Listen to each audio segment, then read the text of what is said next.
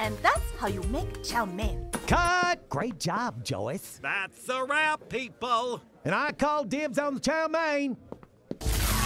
Gabby Wabby! Joycey Woicey! We both hate these nicknames. Very much. Follow me to my dressing room.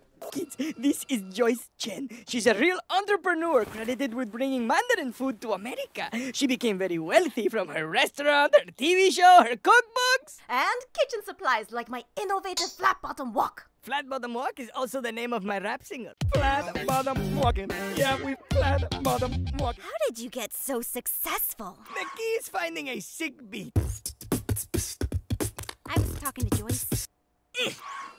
I'll tell you. Please, make yourselves comfortable.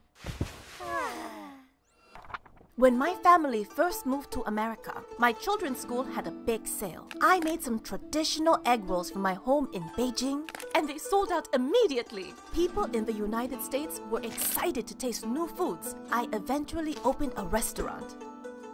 Then I opened more restaurants. And I branched out into selling kitchen tools and sauces. With all the success, I was able to give a lot of people jobs.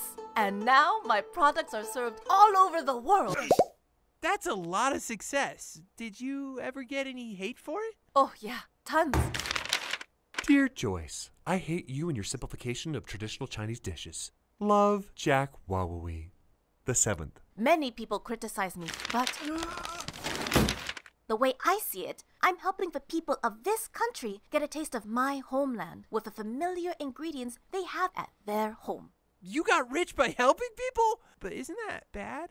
There are immoral ways to get rich, sure, but success is deserved when people are served. Okay, but our neighbor says our successful business is turning us into bad people. I mean, she always says we're bad people, but this time it feels real. She said that when entrepreneurs win, it creates a bunch of losers. Creates a bunch of losers? This girl sounds like a real Corinne. You know Corinne? I know a Corinne. She's on my do not serve list. Good entrepreneurship doesn't create losers. It solves problems and serves needs. People are willing to pay me for the services I provide, and that money allows me to make more products and advertise so I can serve even more people. My family makes money, more people have jobs, and my customers get delicious food. Everyone wins!